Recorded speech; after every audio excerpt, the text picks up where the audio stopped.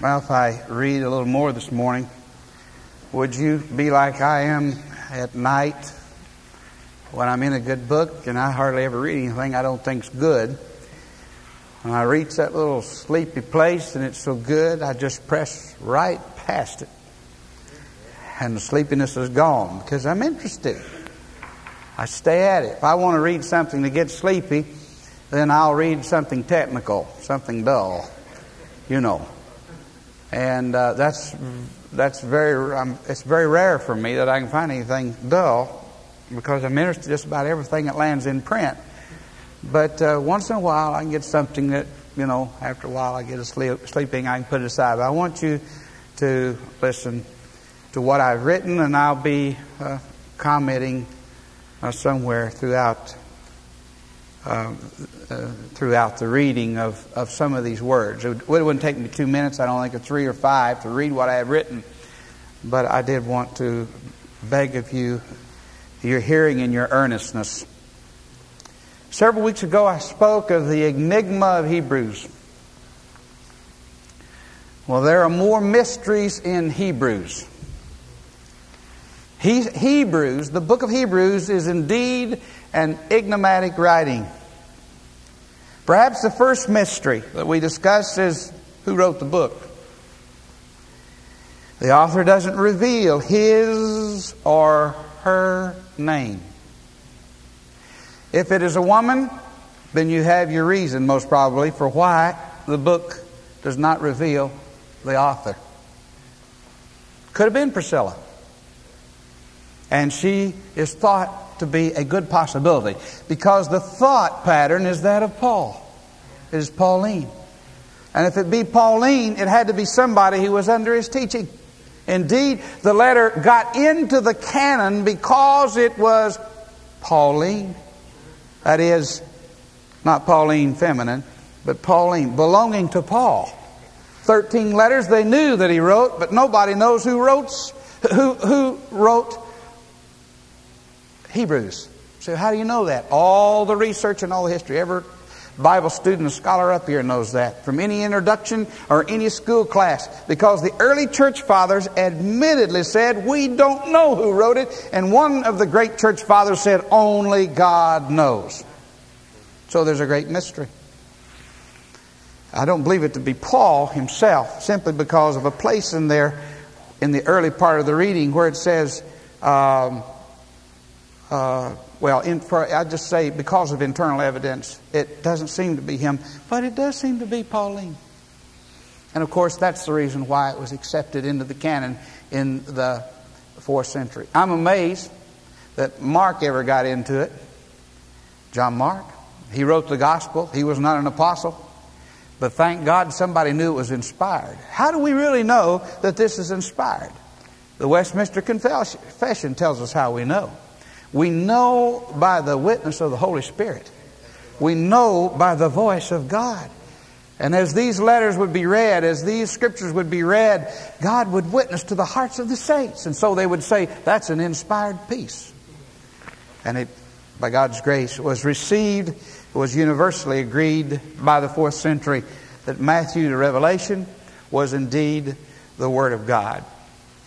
Now, that's a mystery who wrote the book. And God will reveal it to us one of these days.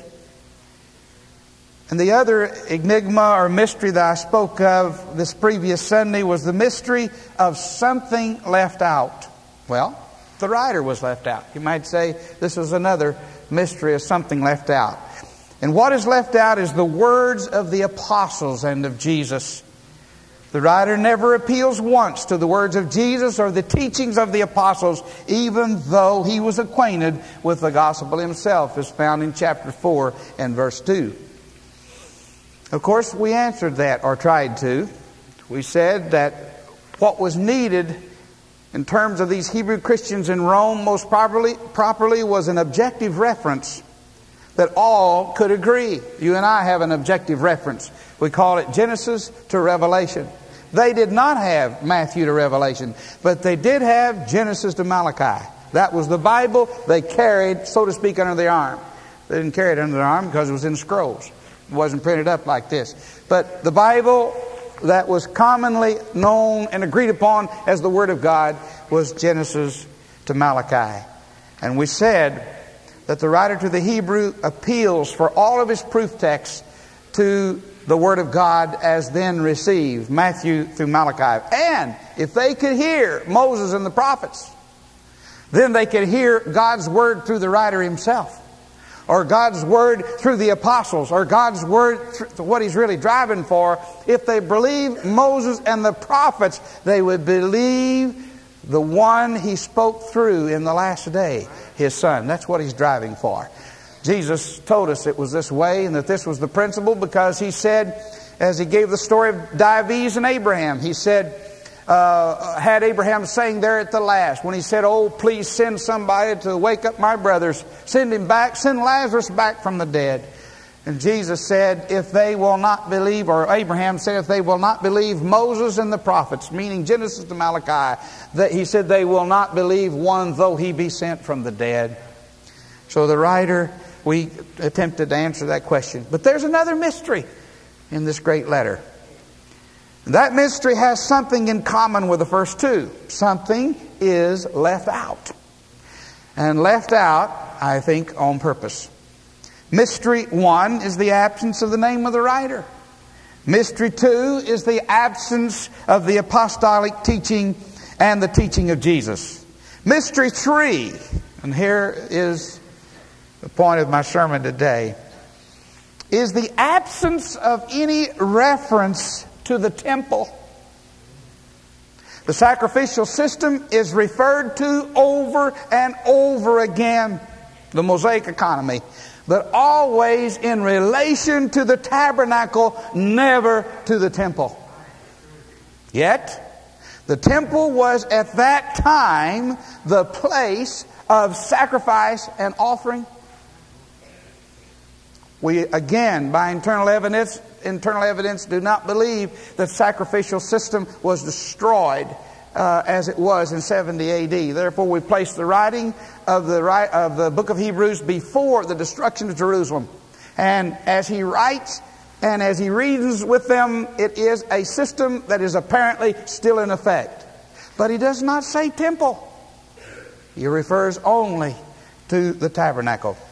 Now, to underscore this, just turn with me to the book of Hebrews and get this more firmly in mind. 8:2, chapter 8, 2nd verse and the 5th verse. 2nd verse is preceded by verse 1, which says, "Now the things which we have spoken, this is the sum. We have such an high priest who is set on the right hand of the throne of the majesty in heavens, a minister of the sanctuary of the true tabernacle." No word about temple. "Which the Lord pitched and not man." Then in verse 5, "Who served unto the example and shadow of heavenly things, as Moses was admonished of God when he was about to make the tabernacle." Chapter 9, and this is replete with references only to the tabernacle. Verse 2, "For there was a tabernacle made." Verse 3, "And after the second veil, the tabernacle, which is called the holiest of all." Verse 6, "Now when these things were thus ordained, the priest went away into the first tabernacle, accomplishing the service of God." Verse 8, "The Holy Spirit, this signifying that the way into the holiest of all was not yet made manifest, while as the first tabernacle was yet standing." Verse 11, "But Christ being come and high priest of good things to come, by a greater and more perfect tabernacle, not made with hands," that is to say, not of this building. You'll find a reference in verse 21. You'll find a reference to the tabernacle in verse 11, or chapter 11, verse 9. And finally, in the 13th chapter and the 10th verse, we have an altar whereof they have no right to eat, which serve the tabernacle. The writer is unknown, probably for a good reason. The apostolic teachings are absent, probably to enable all to reason from an objective reference of common consent. The only Bible, Genesis through Malachi. But why is there no reference to the temple then standing? Let me suggest that any reference to the temple is excluded, because the temple itself is a departure from the divine ideal. The reason the temple is not mentioned is because the temple itself is a departure from the divine ideal. The divine ideal. In the New Testament, this seems to be the reason why Stephen's message was so resisted and rejected and caused his very stoning. Because he spoke that the temple was not the perfect will of God. Acts 7, read with me, 44 through 54. Our fathers, Stephen said. Now he's made it fine in all of his speech until he gets right here. And right after he says these words, people become wrathful, so much so that they take Stephen's life. Well, I want to tell you ahead of time that they may not approve of Stephen, but Jesus did. Because as he died, Jesus stood, thereby commending Stephen for what he's about to say and what I'm about to share with you, which Stephen says that the temple is a departure from the divine ideal. It was not God's perfect will. Our fathers had the tabernacle of witness in the wilderness, as he had appointed, speaking unto Moses, that he should make it according to the fashion that he had seen. The tabernacle, that's what he points to. So does the writer to the Hebrews.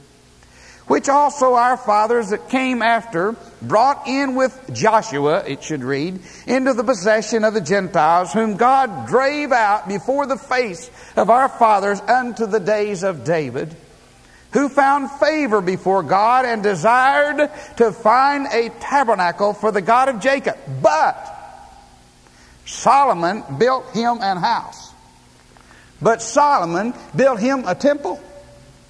Howbeit the Most High, and here's where the stir comes, the Most High dwelleth not in temples made with hands, as saith the prophet. That was Nathan. Heaven is not my throne, God said, or heaven is my throne, and earth is my footstool. And what house will you build me, saith the Lord, or what is the place of my rest? Hath not my hand made all these things? But you insisted on a house. Ye stiff-necked and uncircumcised in heart and ears, ye do always resist the Holy Ghost as your fathers did, so do ye. Which of the prophets have not your fathers persecuted? Of course, he's really in trouble now. And they have slain them which showed before of the coming of the just one, of whom ye have been now the betrayers and murderers, who have received the law by the disposition of angels, and have not kept it. When they heard these things, they were cut to the heart, and they gnashed on him with their teeth.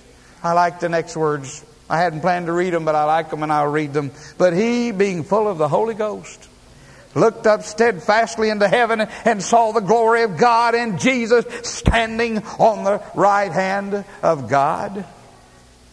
Again, the essence is that the temple was a departure from the divine ideal. The Lord intended for the dwelling place of His presence to be the tabernacle in the wilderness, but He intended for it to give way to the dwelling place of men. Paul put it this way: Christ in us, the hope of glory. The tabernacle was symbolic of impermanency. The temple was symbolic of something permanent and something rigid. And that was contrary to what God wanted to get across to the people. He wanted them to know that He was interested in the barriers being torn down. Also, the tabernacle was the symbol of the pilgrim nature of God's people. But that isn't the most important symbol. It was that, sure, and we mustn't forget that. But the stronger symbolism has to do with the nature of divinity rather than the nature of man.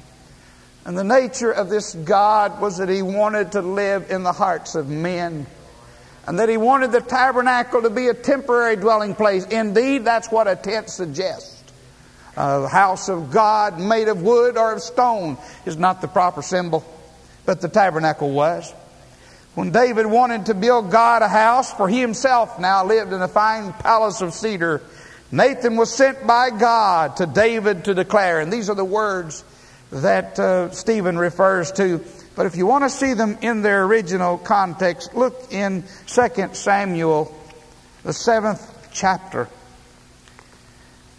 For David had declared unto Nathan what was his intent, and it sounded good. And Nathan in fact said, "Go and do all that is in thy heart, for the Lord is with thee." But God spoke to him after that and said something different. And it came to pass that night that the word of the Lord came unto Nathan, saying, "Go tell my servant David, don't you do it. Thus saith the Lord, shalt thou build me an house for me to dwell in, whereas I have not dwelt in any house since the time that I brought up the children of Israel out of Egypt, even to this day, but have walked in a tent and in a tabernacle." Oh my. Of course, in that same chapter, he informs David that he will let Solomon build that house that David requested. But the Lord makes it clear that it will be a departure from the divine ideal. David himself, as king of Israel, was a departure from the divine ideal. But the people would have it so, for they wanted a king like all the other nations. God wanted a theocracy. He wanted to speak through His prophets. But the people didn't want it this way. They wanted a king. And so the Lord granted the request of the people because of their obstinacy. They want a temple. They want a king. And it is not God's ideal, and it is not His perfect will.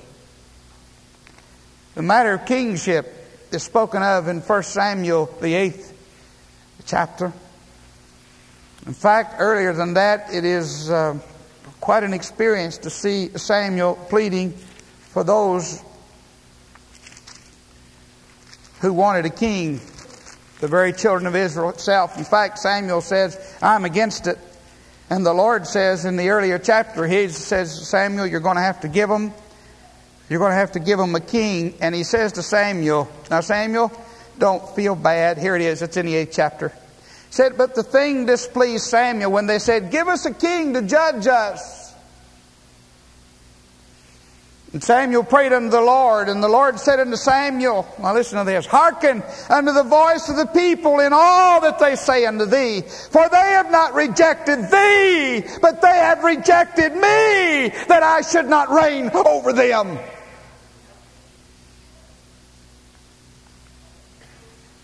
They want a king because they in fact do not want my will. Therefore give them one. So He chose Saul. And then He chose David. But it was a departure from what God really wanted. He said, "But tell them something else. Tell them what they're going to get with a king. Let them have that king, but tell them this goes with it." 10th verse, 8th chapter, 1 Samuel. Samuel told all the words of the Lord unto the people that asked of him a king. And he said, "This will be the manner of the king that shall reign over you. He will take your sons and appoint them for himself, for his chariots, and to be his horsemen. And some shall run before his chariots." Demeaning, wouldn't you say? "He will appoint them captains over thousands and captains over 50s, and will set them to ear his ground and reap his harvest, and to make his instruments of war and instruments of his chariots. And he will take your daughters to be confectionaries, and to be cooks, and to be bakers. And He will take your fields and your vineyards and your olive yards, even the best of them, and give them to His servants. And He will take the tenth of your seed and of your vineyards and give to His officers and to His servants. And He will take your men servants and your maid servants and your goodliest young men and your asses and put them to His work.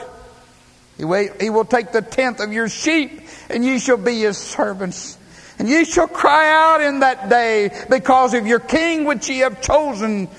And the Lord will not hear you in that day.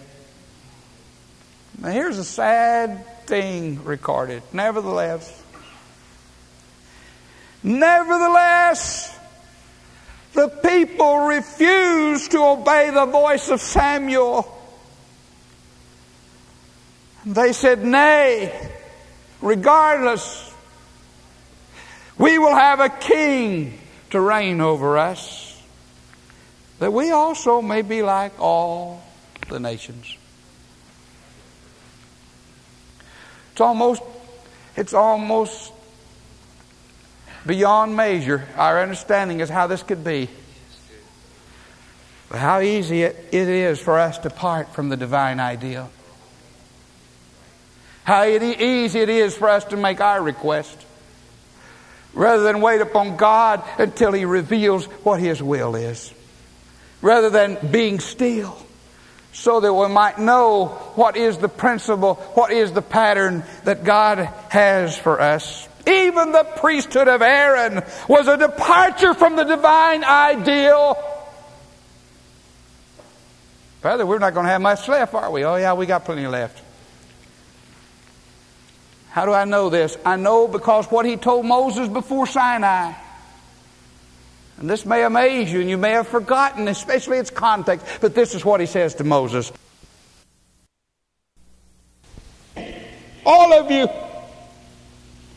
a kingdom of priests and a holy nation. These are the words which thou shalt speak unto the children of Israel. It was God's perfect will. It was the divine ideal that all of Israel be a priesthood. The reason for the departure from this is explained by the Prince of Preachers, Dr. G. Campbell Morgan, in his book, God's Last Word to Man. It was his studies in Hebrews. Here's what he said. The nation never rose to the realization of that intention, to the kingdom of priests. At the moment of original declaration, the people were afraid. Remember when they said, oh, Moses, don't let us hear what God's saying, you tell us what God's saying. At the moment of original declaration, the people were afraid. As we continue our reading of that same 19th chapter, we find a change of tone in the message of God, made necessary by the inability of the people to rise to the high ideal. And out of that, their inability to rise to the understanding and the intention of God, out of that came a departure from the divine ideal, which was the priesthood of Aaron. God had wanted Israel to be a kingdom of priests. Now, if you have a kingdom filled with priests, and priests are to reconcile God and man by representing God to man and by representing man to God, who was there left to be reconciled?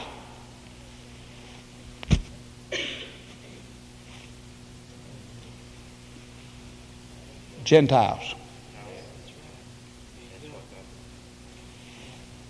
If the whole nation of Israel was called to be the kingdom of priests, then who's left? The rest of the world, and that's their calling. Their calling is to be holy. Their calling is to respond to God's perfect will.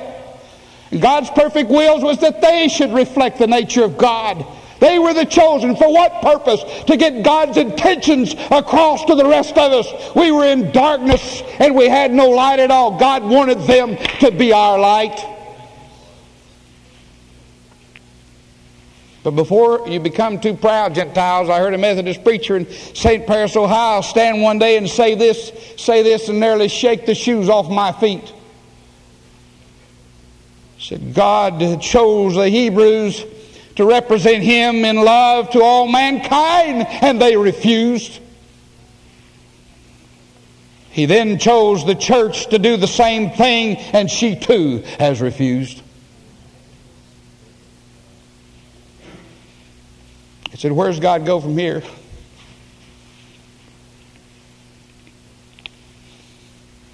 God's servant, Brother Ham, has given us the answer. God wants us to return to the divine ideal, which is a kingdom of priests. We must represent man to God and God to man. Jesus has done all of that through being our high priest. But He wants us as the body of Christ to do the same thing. That is the purpose of Jesus' high priestly prayer. High priestly prayer. I pray that they may be one. That they may be perfect in one. That the world may know that I have been sent.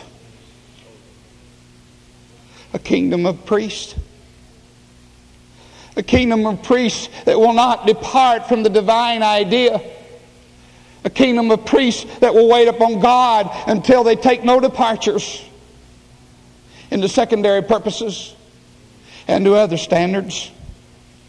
Eugene Borovitz states that we Jews might be more inclined to give Christian claims some credence had we seen Christians through the ages behave as models of redeemed humanity. We're the holdup, even as Israel once was. The finger's on us, not her. A lot of our questioning is the desire to depart from the divine ideal. A lot of the questions we bring to the pastors and to those who seem somehow to have a special touch with God is because we're trying to get away from what we already know. And what we already know is that we're to wait upon God till God reveals Himself to us. And we don't want to do it because we don't want to take a cross. We may obtain answers, but with those answers insofar and to the extent that they depart from the divine ideal, they result in consequences. Consequence of bondage which will not satisfy for that purpose for which you and I have been called. The thing we must guard against is the desire to depart. That's what we die out to. Waiting on God is the deliberate denial of the desire to depart from God's perfect will. That the motivator of these departures will be slain. Who's the motivator? The carnal nature. We may depart from the perfect will of God, and by the skin of our teeth be saved. So the Bible says it can happen. And even have the evidence of God's hand with us, but still be as the children of Israel, in the middle of a departure that is from God's perfect will, with all the consequences upon our head, in bondage and in slavery, and wondering why we don't find the end result satisfactory. Nothing short of God's perfect will satisfy. That's why we hesitate to promote anybody's personal ministry. One of the evidences that I have a valid ministry is that I don't have one. One of the evidences that I may be a true person is that I don't promote my own ministry. I promote someone else's. If I can't lose my life, my friend, what right do I have to ask you to lose it? If I can't lose my life in someone who's in touch with God moment by moment, what right do I have to ask you to lose it corporately or personally? I have no right. If I build my own ministry and everything hovers around this, I'm invalid at that point. I don't care how much evidence. I don't care how many people are saved. I don't care how many people claim sanctification. I don't care how much so-called glory hits the camp, or what sprinkles of mercy may abide upon us. The validity of my ministry, if I am valid, that's not all, but this is one criterion, is that I point to another.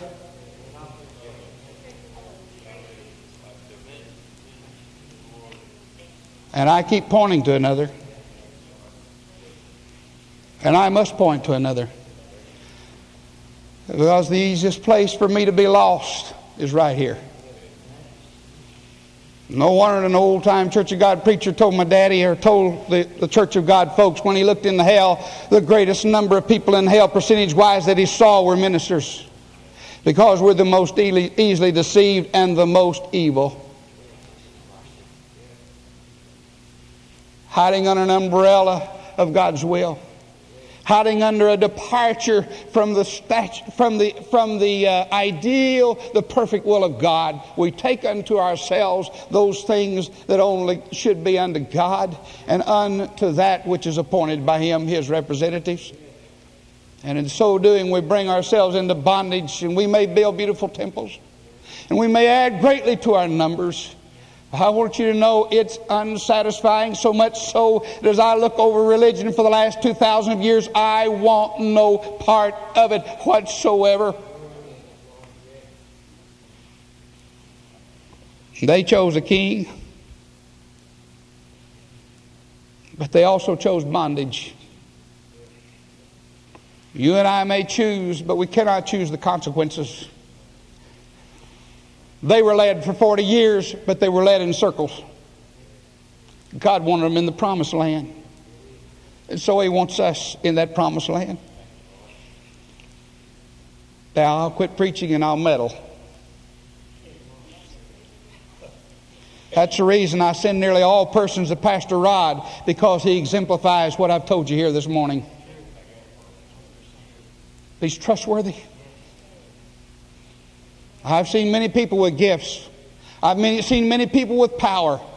A long time ago, before I ever got to you, I was afraid of it, because it would be off here and off here, wrong answers here and wrong directions here. And I said, what is the matter with this? I find out that by God's grace, the principle of submission is greater than all the operations and all of the gifts. Being submitted unto God and His representative, as long as that representative follows Christ. And so Paul was boldly heard to say, follow me.